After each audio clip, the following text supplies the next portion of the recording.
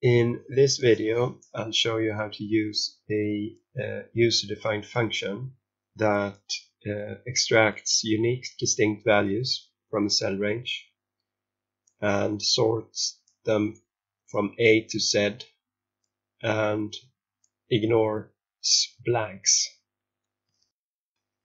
And copy both these functions here from my website,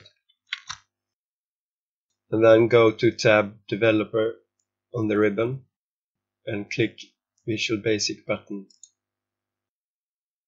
and find your workbook here and right click on it and then click on Insert and Module, and here is the code module.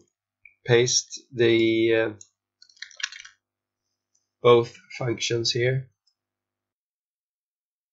and the WordPress editor converts HTML characters. So this line here returns an error. Sorry. So these characters here is greater than.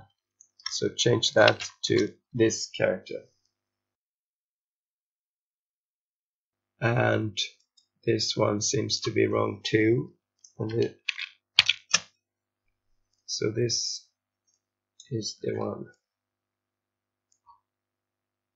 This is what it should look like. Now copy the user-defined function name and then go to your worksheet and type $, and paste the name, or type it, and then a beginning parenthesis. Select the cell range and an ending parenthesis,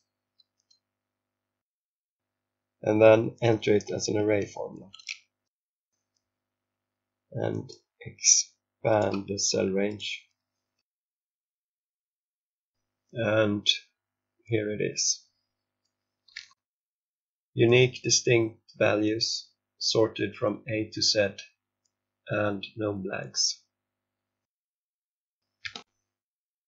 You can also use this user-defined function with a multi-column cell range like this one here. So type $, and then the name, and there's only one argument in this user-defined function.